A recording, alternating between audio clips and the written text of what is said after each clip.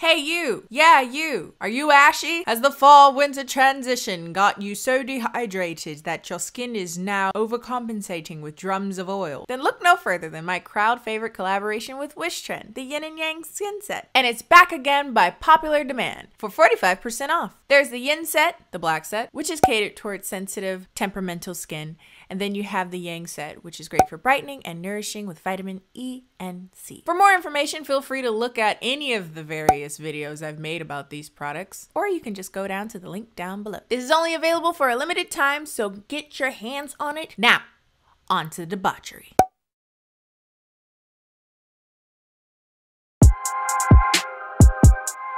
Oh, not me eating Panera 2 days in a row, even though I'm lactose intolerant.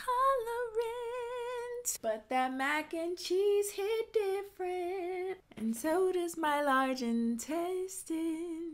That's about to fall out of my ass. You didn't ask all that. Hi, it's Kendo here. If you're new around here, welcome. If you're not new around here, what is up, home skillet biscuit? I've come before you to wish you the happiest of Saturdays. Saturdays when I do a little something on my channel called Bad Movies in a Beat, a series on my channel where I talk about bad movies while putting my makeup on. Last week, we looked at the hilariously awful, the remarkably bad sequel to After. Not called After 2, it's actually called After We Collided. The movie adaptation to the second book in a series of books that were originally Harry Styles fan fictions that turned into very popular books that turned into also popular crappy movies. Personally, going into the list of some of my favorite bad movies in a beats, but if you haven't checked that out, it'll be up above, or you can check it out in the Bad Movies in a Beat playlist. Today, we are finally looking at another movie in the Twilight series. For those of you that have been following this series, you know that I've henceforth talked about 3 of them already. We just finished up Eclipse, which seemed like yesterday, but apparently that was like 4 or 5 months ago. Wild how time passes so quickly when the world is burning. And for the most part, looking at Twilight has slowly become sort of a series within a seriesception, if you will. Today, we are continuing on with that and looking at the 2011 adaptation of the first half of the final book of Twilight called Twilight Saga: Breaking Dawn Part 1. Now, for those of you that have not seen my other videos on Twilight, I would encourage you to watch those first, but I'm not going to expect you to sit and watch that for an hour and a half, 2 hours, and then come back to this video. It's a lot of work, so I'll just explain the basics. I grew up a stereotypical Twihard. I was a very, very, very, very devoted Twilight fan when I was in about 8th grade. Going into high school, I read all the books. I was Team Jacob. He was tall, brown, and brooding. Edward was okay, take or leave it. Also had a giant crush on Boo Stewart. That has not changed. But yes, I was a huge fan of all the fighting, all of the brooding, all of the toxicity. Then I grew up, realized that Edward was fucking creepy. Jacob was just as toxic as Edward. And Bella somehow was able to get both of these attractive men to be completely enthralled. I would die for you, even though she had the personality of lawn clippings. And here we are, the beginning of the end, essentially, of the series. Now we're kind of like left with what's left. At this point, Bella's very much so cemented that she's gonna be with Edward. Bella and Jacob have really had this conversation of how she will always choose Edward for some reason. So in essence, the love triangle's over. And now we just have like closing up loose ends for the next 2 movies. So riveting. Sounds like a fun time. Now, with that said, I read the book. I don't remember anything of the book. I don't remember a whole lot from the book other than, spoiler, wedding, wrecking ball sex, and vampire human spawn. But then, when I started watching the movie, I realized I didn't even remember anything from the movie, which is when I realized I'd actually never seen it, which, damn. If you recall, again, I was a Twihard. Even throughout watching the movies, I was never like a big fan of the movies, but I'd watch them, again, out of this feeling of like cult-like obligation. Like, I'm a Twihard, we watch the movies. But I guess by the time I reached 16, I said, I cannot care. I just don't. So this is the first time we see him. I don't even have like a cushion of nostalgia, so to speak, to even make me be like, oh yeah, the movie looked better when I was 16. It looked better when I was a kid. And it's like, no. And I will warn you, preliminary thoughts, the movie's very meh, like extremely meh, incredibly meh, which ironically makes it the best movie out of all. Because if you can make it to at least May, you're doing soaring above all of the other movies. With that said, before we begin, I would like to do a verbal disclaimer. I usually do one in the beginning in writing, a little tongue-in-cheek, a little funny, ha ha ha, but every once in a while when I notice something is going to be a prominent part of the retelling of the story, I would like to bring your attention to it so that if you decide you would not like to partake in this week's movie, I will let you know that it's totally okay. No one's judging you. It's totally fine. Think of yourself. It has a lot of images that could be very triggering for those of you that have eating disorders, particularly if you are suffering from a very restrictive one. This is gonna probably be it's gonna be a lot. A lot of the movie is largely focused on Bella being quite sick and quite frail, and that results in her kind of eroding away. Again, the movie's not that great. Movie's not that great, so don't feel as though you need to risk your health just to kind of watch this movie or discuss this movie with me. It's trash. Again, it's not worth putting you in harm's way, so again, viewer discretion advised if you are part of those audiences. Now, without further ado, let's look at Breaking Dawn Part 1.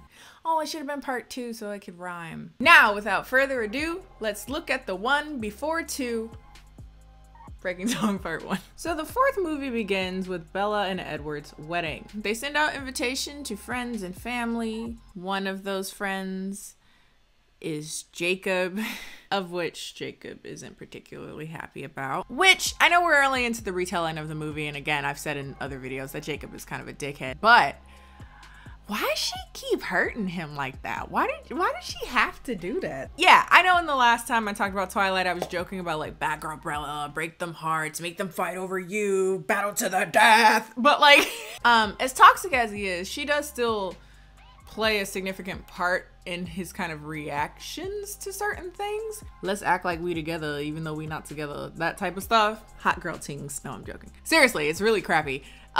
So now after all of that, she's like, hey, I'm getting married. You want to come to the wedding? You want to be my best man? Like, ooh, just in the heart, bitch. Damn. Like, leave him alone. Like, you've already done enough. Jesus Christ, girl. But she's like, well, I want you there. I care about you. Come to my wedding.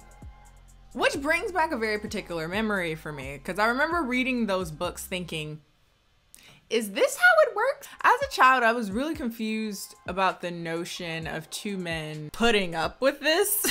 like it was, I don't know, I just didn't get it. Is this how it works? You just find two men who love you more than they hate each other? Oh, if only it were so simple to build a harem. Granted, maybe I would do better if I didn't only go on dating apps when I was ovulating. Because in the time you're trying to vet whether or not he's a serial killer, the egg's already dropped and then you lose interest. Or is that just me? It's really hard to build a starting lineup that way. But anyway. Anywho, speaking of serial killers, what a transition. The night before their wedding, Edward comes in and he's like, hey, are you sure you want to do this? Are you sure you want to get married? He confesses that in the 20s, there was a period in which he had kind of rebelled from Carlisle and decided to go on his own way and was drinking human blood. During which time he took up the sport of drinking the blood of would-be rapists.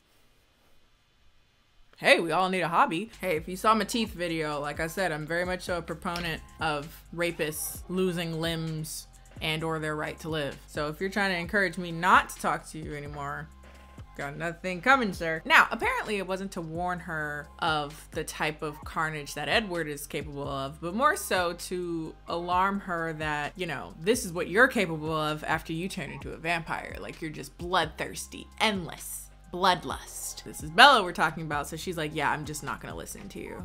I'm not gonna be concerned about that at all. Because why make her reasonable now? She hasn't been that way the entire series, so. But for once, she does actually sit there and contemplate how her actions might affect things, because she has a nightmare that she ended up killing all her friends and family in a blind bloodlust. Okay, so that foundation is too dark now. We're definitely in full winter. But it does get her considering whether or not after she transitions, she will kind of, you know, start snacking on her friends and family without abandon, which would be a first. Her actually thinking about the consequences of her actions, but alas, they go forth with the wedding anyway. Beautiful wedding, by the way. Gorgeous set design. The weeping willows, is that what I don't know what plants are, but the cascading waterfall of flowers, beautiful. The dress, meh. And she's going down the aisle and she's looking like she's gonna poop herself, and then she sees Edward, and then everything's right with the world. I will say, also around this time I noticed that they've gotten better at doing the whole like pale thing with makeup, set makeup, because oh my god, whew, man, was he looking dry. Maybe he was also in need of a yin yang set. I wasn't gonna put that in there, but that was actually a perfect lead in. But no, in all seriousness, like, he doesn't look nearly as cakey anymore. He's not dry. They gave him a loofah, they scrubbed him down, waxed him, buffed him a little bit. He looks good. But yeah, this is the 4th movie. They got a budget now. They get married, they kiss, and it seems like no one's there but them. They play Flightless Bed. Jealous. Weep and lost you. Bob's American Mouth. That song is a bop and a half. No time has passed to make that song not a bop. It's still good. It's very much so an active participant of my sad, pensive playlist. Now, much like any wedding, it's the time to meet extended family. Apparently, the Cullens aren't the only vampires in the world that kind of have decided to do this lifestyle of not eating humans. They have a whole group of family that live in like Alaska and stuff who have taken up a very similar style of living. They end up meeting some of them.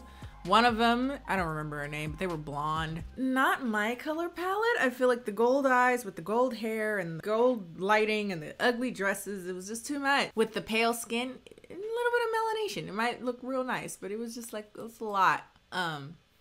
Where was I going with this? Oh, anyway, one of them was mad because the Cullens have effectively befriended the werewolves. Neutral with the werewolves since Bella has been integrated into the family via her relationship with Jake and the other werewolves by proxy. One of the vampires is like, wow, you really invited werewolves to your freaking wedding. Boo boo.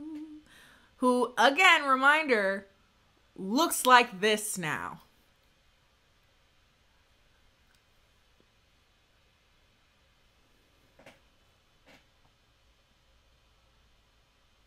God is so good. Yeah, one of them's like sad because I guess she was in love with Laurent, the black vampire in the second movie that the wolves killed. Like, girl, I forgot who you were even talking about. They killed Laurent. I'm like, who the f is that? But yeah, most of the beginning of this movie, particularly the wedding, is just screen time padding. It's like, yeah, we need to get this to a decent amount of time so that it's even considered a movie. They let people do speeches. Bella, I hope you've got enough sleep these last 18 years. Won't be getting any more for a while.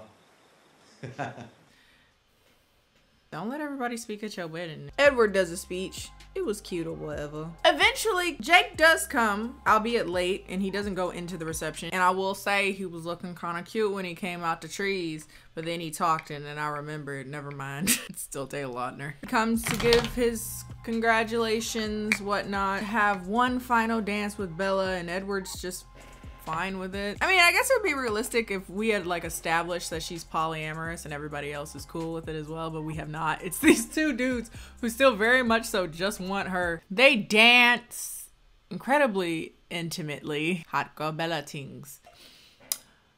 If I saw my man dancing with a girl like that at my wedding, love could not save him. This is not the slow dance of someone that still has no feelings. Like, I'm super okay with my choice. Yep, I'm completely resolute in my decision. I love him. I want to be with him forever, but God, you smell good. Like, girl, stop. I honestly need to work out a schedule or something because she's like, look at her. She look like she over here like, God, I just wish I could smash. Like, she's constantly on the edge of smashing. I know what that face is. I know the face of disgruntled sexual frustration. I live here. I built the city. Speaking of pent-up sexual frustration, Jake was actually under the impression that Bella's wedding would be her last night as a human, that she'd be turning into a vampire soon thereafter. But apparently, Bella was planning on going on her honeymoon, having, you know, an average, normal honeymoon. She's gonna smash her husband while still human. You heard that right, people at home. The infinite masochist decides to do yet another incredibly masochistic thing. She weighs like a $105 and she's over here like, yeah, infinitely powerful superhuman strength, literally rupture me from the inside out. Bring it on, I love the danger. And Jacob, who's aware of the danger associated with that, is like, he's going to kill you. And she's like, no, it's fine, I'll figure it out, like we'll be okay, don't worry about it, it's none of your concern. Jacob blows a gasket. Everybody has to pull him down off of his tirade, and essentially that's the end of the wedding. Mind you, again, this one wedding took up like a good 30 minutes of the movie. Again, it's only an hour and 45 minutes. They said, you gonna see this wedding. We did all these cute ass decorations. You gonna see this damn reception, all right? You're gonna hear every speech. And then afterwards, just like any other couple, they go off on their honeymoon to Rio, or to a resort right outside of Rio, actually on a personal island. Money. They say it got money. Oh, and baby boo, that was a nice ass retreat. It was cute. But more importantly than that, we're finally at the place where they're gonna smash. We've been waiting 3 1/3 movies to see them have sex, okay? We're finally done with the face sucking and blue balling us to death. It's her wedding night. She's a virgin, he's a virgin. She's scared, nervous, you know. After shaving her legs and combing her hair and brushing her teeth, she goes out into the deep midnight black ocean with Edward. They skinny dip in the water. Girl, if I wasn't so afraid of the waves washing me away, that would be goals. I've never been skinny dipping because I'm scared. I don't know. I have this irrational fear that at some point I'm gonna be out in the ocean and something and a stingray is gonna zap me in the pussy.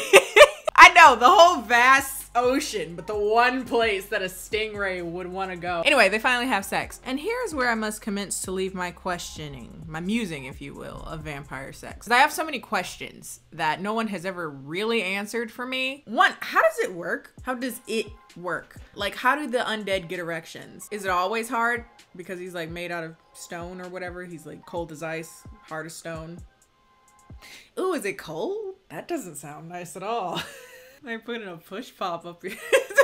All questions and inconsistencies aside, I do want to applaud them at least. That was a pretty decent love scene, I will say. Like, way better than After. After wishes that they could get a scene even a quarter as impactful as that. That was good. Like, we could feel the passion. My dude was breaking furniture. She wake up the next morning, pillow down all in her hair. He was ripping pillows and stuff.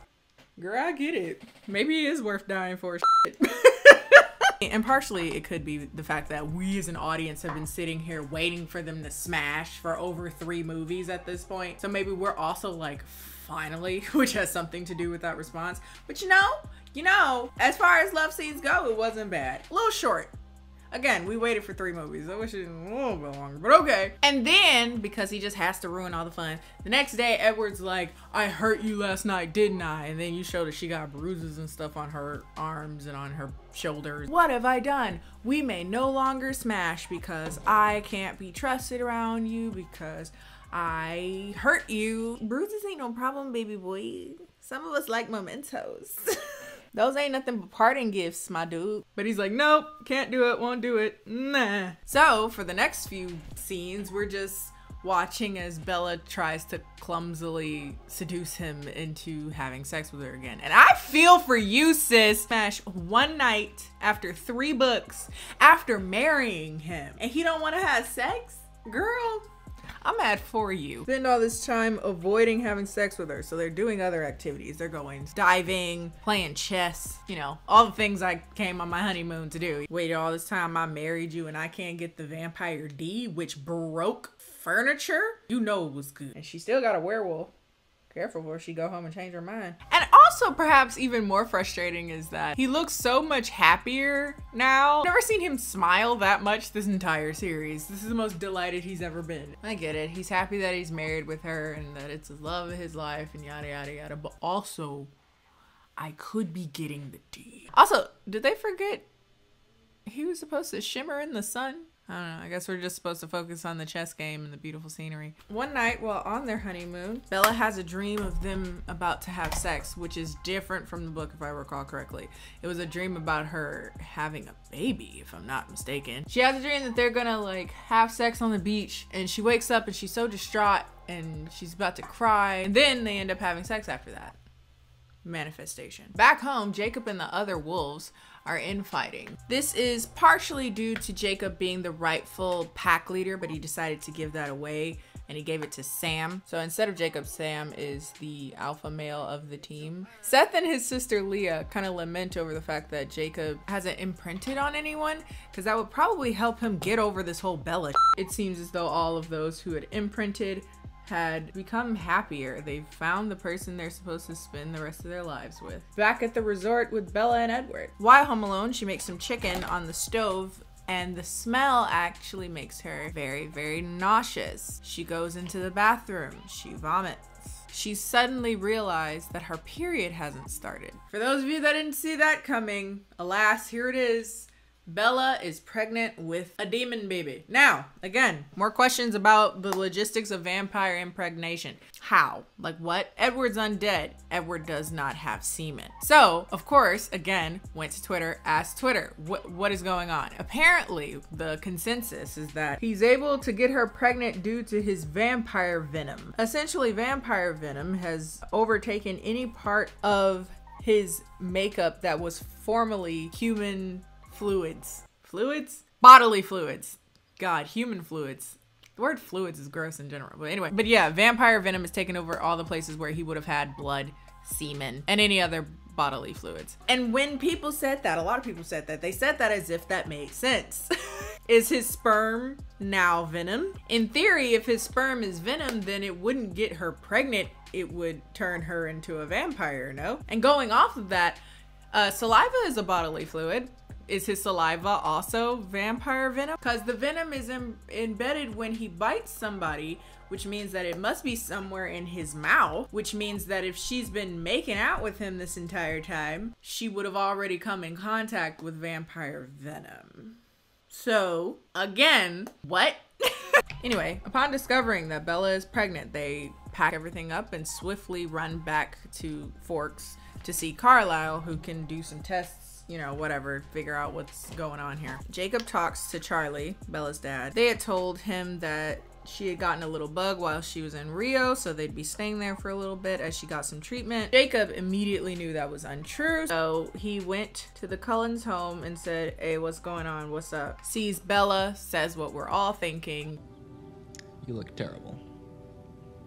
All jokes aside, she's dying. Whatever it is inside of her is growing exponentially and it is killing her. Jacob sees it. He's like, oh my God, what the hell? How is that even possible? What is going on? It's an abomination. Ever since anyone had figured out that Bella is not pregnant, it's just been a constant war between the pro-choice, pro-lifers, honestly. It's giving me very like pro-life torture porn. All this fighting isn't good for Bella. The fetus isn't good for Bella. Say the word, Alice.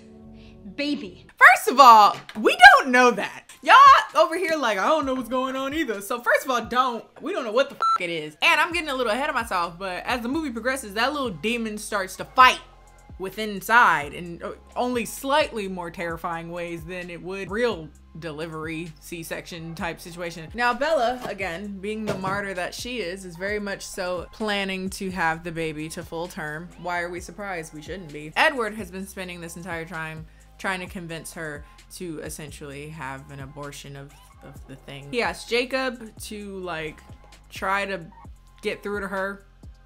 Why would it start now? Why?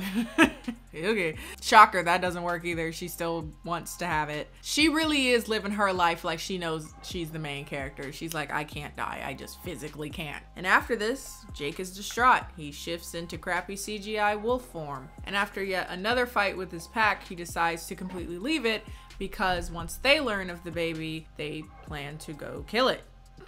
Because what is it? It might be a danger to all of us, you know? Seth comes along as well as Leah, who we don't learn a whole lot about other than she's the jaded ex of Sam, who was left behind after he imprinted on another woman.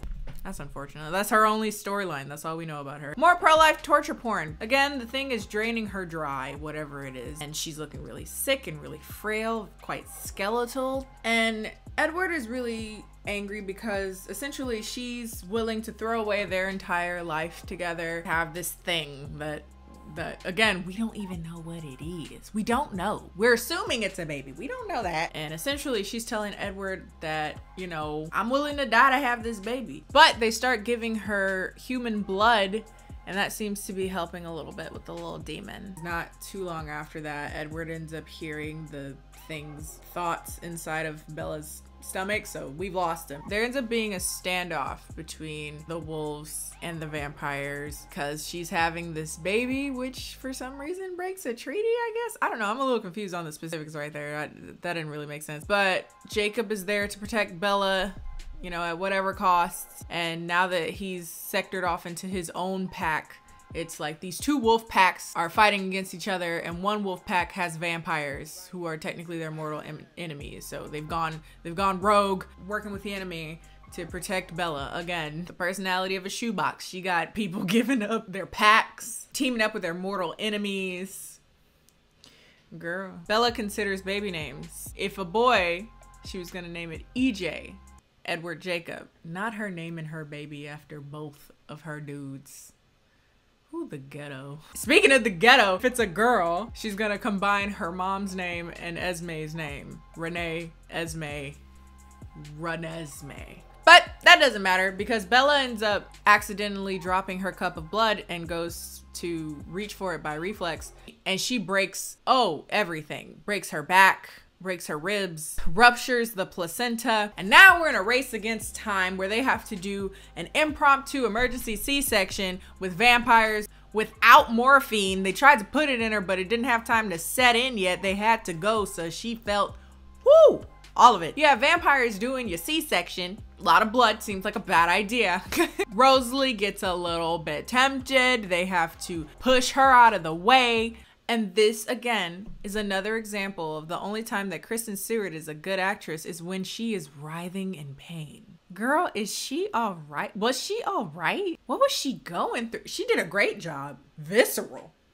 That was the only good time she was acting. Like, the only time she's a good actress is if she's in the process of death. Like, objectively, if you took this scene out of this movie and put it somewhere else, it's a good scene. The baby comes out. Little Renesmee. God, that's an ugly name.